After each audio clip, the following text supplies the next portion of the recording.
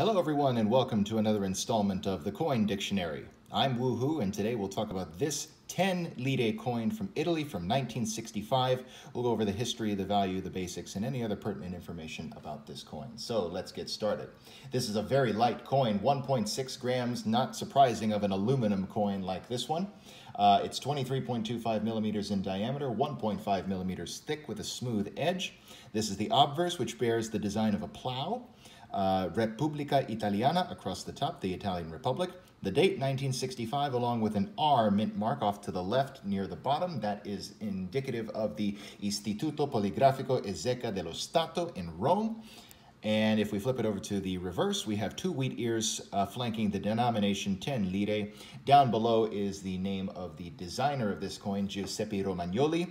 Although his name does not appear on this coin, the engraver is Pietro Giampaoli, who has designed, or engraved rather, other Italian coins around this time period. This coin, 1965, is probably the key date of the entire series.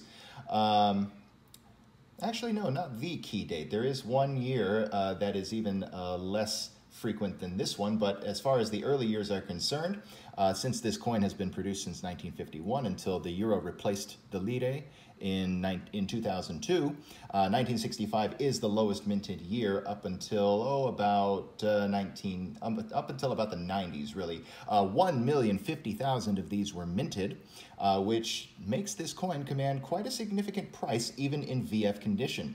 NGC states that this coin commands a value of $1.50 in VF condition, $5 in XF.